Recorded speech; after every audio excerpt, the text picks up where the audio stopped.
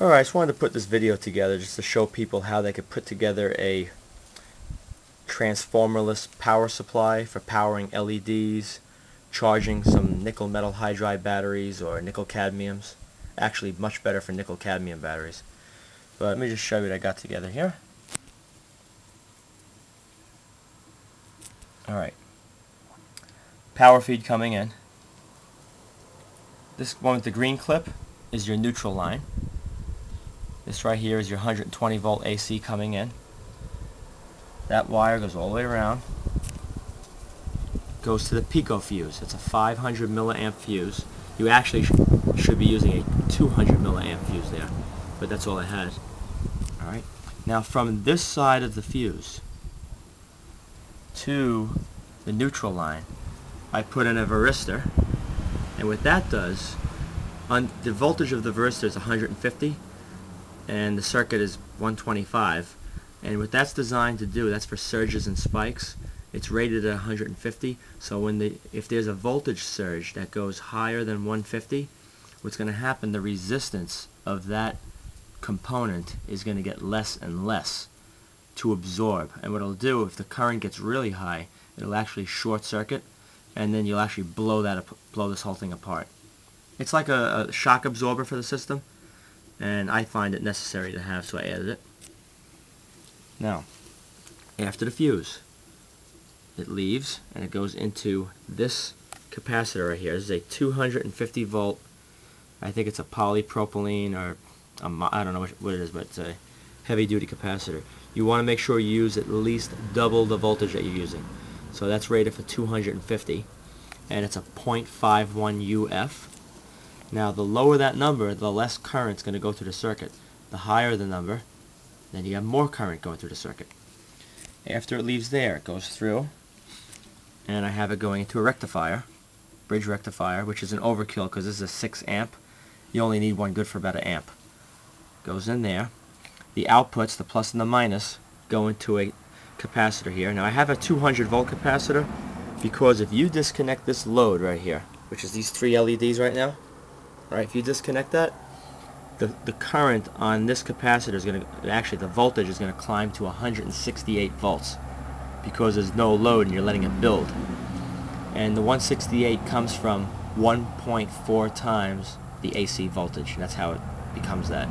If you just use the rectifier with nothing on it, and the voltage won't be clean, it'll be 123 like the AC mains, but when you put the capacitor, that smooths the voltage out, makes it a really good power supply for DC current, but it also makes it go 1.4 times the AC current that was coming in.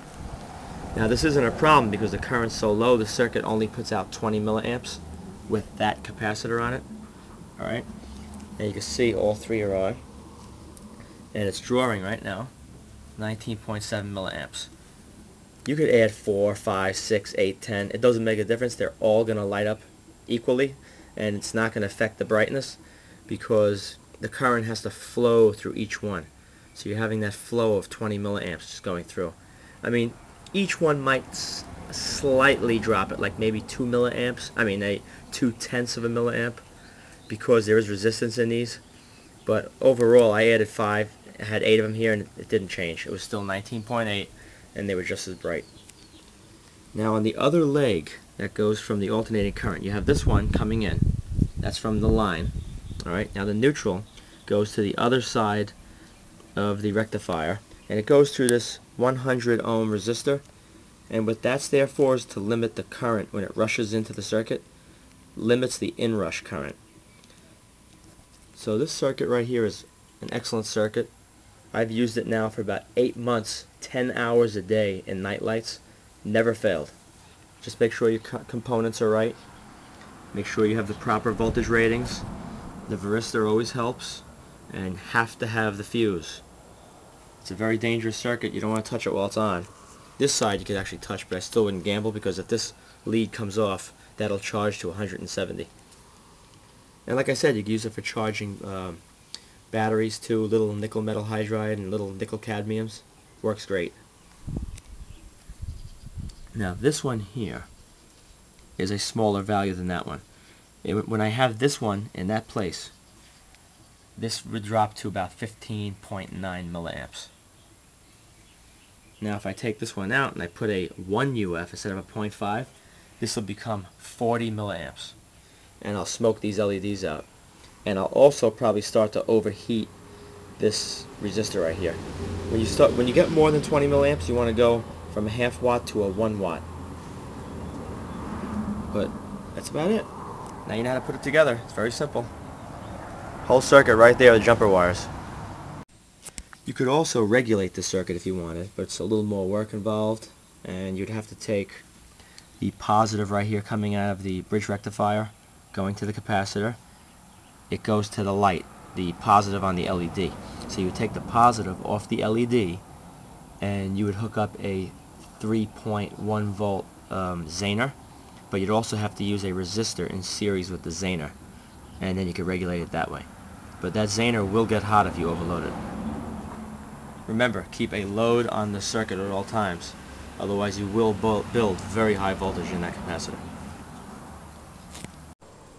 Okay, and there's another way you can do this. If you just want to use it for lighting up LEDs and not for DC power, what you do is the circuit stays the same with the varistor and the pico fuse capacitor. Alright, now on this circuit, because you're not going through the work in the circuit of transforming to DC, you're going to get a little bit more current out of the existing capacitor. So if you use this on a DC circuit, you get a little bit less out of it because you got to go through the transformation and everything. So right now I kept everything the same. You take the LEDs, alright, you wire them back to back.